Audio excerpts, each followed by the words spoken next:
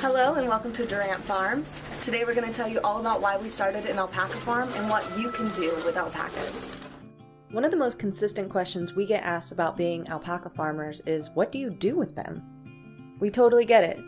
People are curious why we chose alpacas versus any other livestock. The answer is more layered and nuanced than you may think. Even though neither of us had ever owned livestock previously, we knew we wanted animals to be part of the picture here at Durrant Farms. Once we decided that we definitely wanted animals, we needed to think through which kind of animals would be the most beneficial to our farm. Alpacas stood out to us for a number of reasons, which we're about to get into right now. All right, let's get into it. Reason number 1, animal welfare. First and foremost, animal welfare is one of the main tenets of our lives, business, and on our farm. We were both vegetarians for many years, and have thought a lot about the benefits and responsibilities of having animal products in our food and our textiles. We maintain that all animals deserve a healthy and joyful life. We were committed to finding a type of livestock that we wouldn't have to slaughter in order to profit from. Alpacas stand out in this respect because harvesting alpaca fiber is a minimally invasive process. We only shear once a year and no animals are harmed in the process. We truly love our animals and would never want for them to be uncomfortable in any way. At the same time, as a farm and a business, we needed to find a way for them to provide for our farm. We're hoping that if we do everything right, they will end up paying for themselves over time. Another one of the main tenets of our business ethos is sustainability. We're an eco-friendly farm and we promote sustainability in all the things that we do. Alpaca fiber is a sustainable product because it grows back every year. Alpacas live for 20 to 25 years, so if we take good care of them, we can get decades of income off of their fiber alone. We're still in our first year of alpaca stewardship, but based on our personal research and our hands-on experience thus far, we can cover most of the costs of keeping the animals by selling their raw fiber and the fine fiber finished goods that are created from it.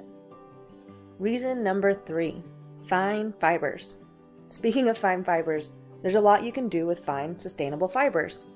Some alpaca owners harvest the fiber, clean it, card it, and then use it to spin their own yarn, and some even continue to make finished products from the yarn. This is quite a process. Think of the hours of labor and craft that would potentially go into one scarf or one hat. It's a lot of work, and we ultimately decided not to go that route. At our farm, we sell the raw alpaca fiber directly to a climate-beneficial fiber pool located in Oregon in the US. This company, Imperial Yarn, purchases high-quality animal fiber from a variety of small fiber farms across the US, which helps many small-scale farmers like us to earn income without having to go through the whole production process. By selling into the fiber pool, we can earn income from the raw fiber, as well as the finished goods that are produced with it. Essentially, we use the money that we get from selling the raw fiber to purchase finished goods at wholesale, and then stock our farm store with the finished goods. Since we're getting products from the same company that owns our fiber pool, there's a good chance that our blankets, socks, and yarn would include fiber from our boys themselves. Be sure to check out our products in our farm store, linked in the description. While their fiber might be the most profitable reason to get alpacas, there are still many other uses and reasons for alpacas. Reason number 4, high-quality fertilizer. For us, as a farm practicing permaculture principles, any animals that we bring on the farm need to serve multiple purposes. For our particular situation, they help out quite a bit just by pooping. Yes, it's true. Paca-poo is a very high-quality fertilizer that is great for our gardens and orchards. With a combination of their diet and their digestion process, the alpaca manure creates a fully organic and well-balanced fertilizer. By collecting their waste and mixing it into our compost, we save thousands of dollars a year in fertilizer costs. Reason number 5, light on the land. Compared to cattle, llamas and alpacas are very light on the land. A lot of folks in our area keep beef cattle and have known that to be a generally profitable venture. However, cows are also known to challenge fencing, wander off, and tear up the ground wherever they go. Between that and the animal welfare piece, cattle were not going to be the right option for our farm. Alpacas and llamas have soft pads, similar to a dog's paw, instead of hooves. This allows them to tread lightly on the land and not cause unnecessary erosion. Reason number 6. Easy to keep. In addition to being light on the land, alpacas and llamas are relatively easy to keep compared to other livestock animals. For example, Angora goats are also known for producing fine fibers, but goats are also notorious for being a little ornery. They're also known for challenging fencing and escaping from their pasture. Alpacas, on the other hand, are really good about respecting the boundaries of their pasture. They really feel safer that way. Another fine fiber animal is the sheep. Sheep may be slightly easier to keep than goats, but not as easy as alpacas. Sheep are known to escape frequently from fencing, and they are also more susceptible to common worms and other diseases. Once we realized the alpacas tend to have stronger constitutions than sheep, we knew they were going to be a good option for us. Reason number 7. Clean animals. Did you know that alpacas and llamas all go to the bathroom in the same place? This makes cleaning up after them a much easier task, and we don't have to worry about sweeping out their structure every single day because their shared latrines are located elsewhere in their pasture. Additionally, alpacas and llamas do not require much grooming other than their annual shearing. During their shearing day, they'll also have their teeth filed and their toenails clipped. Reason number 8. Cute and fluffy. No one can deny how cute they are. With the accommodation side of the Farmstay, the adorable alpacas offer a unique attraction for guests. People who love animals and who love to stay at unique places will be in heaven staying at our alpaca farm. The alpacas are one of the biggest things that set us apart from other eco farms and farm stays. We love how fluffy and cute they are and how peaceful they look grazing on the hillside. They are approachable and curious without being too overbearing or dangerous.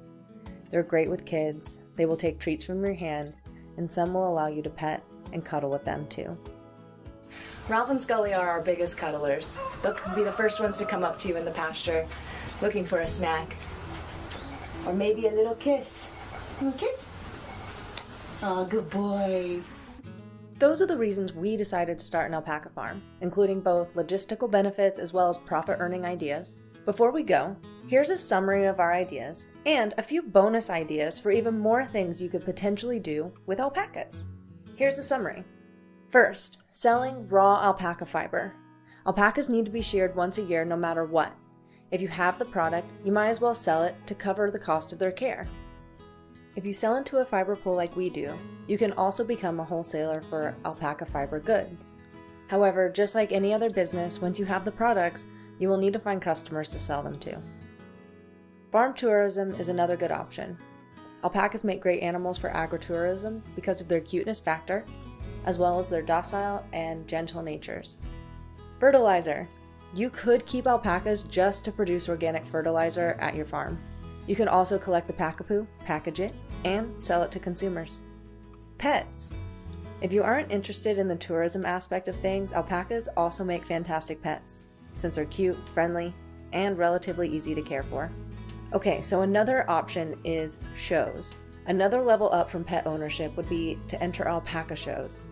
There are a variety of shows and conferences in which you can show your livestock and earn prizes for having high quality animals and, in our instance, high quality fiber. A lot of breeders will do this to prove the quality of their animals.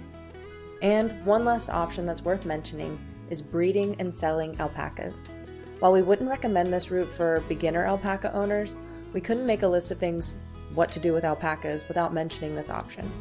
If you have experience and understanding of the relatively complicated breeding and birthing care of alpacas, then you could start a farm and sell the crias to other alpaca farms. Usually alpaca farmers will capitalize on at least one or two purposes that complement one another and serve the greater purpose of their farms and their passions. Some alpaca farmers prioritize the quality of the fiber and then will breed specific animals to produce the highest quality fiber possible. On the other hand, others may choose to keep them as pets and just sell their fiber on a yearly basis to help maintain their care costs. It all depends on the scale you're wanting to take it. If you're thinking about getting alpacas, figuring out what you want to get from them will help you in deciding if alpacas are the right animals for you. This will also guide you in choosing which alpacas to create your ideal herd. Please feel free to ask any questions by leaving a comment below. Be sure to check out our farm store and shop all the fine fiber goods we have in stock right now. And don't forget to like and subscribe for more Alpaca Farmstay content. See you next time!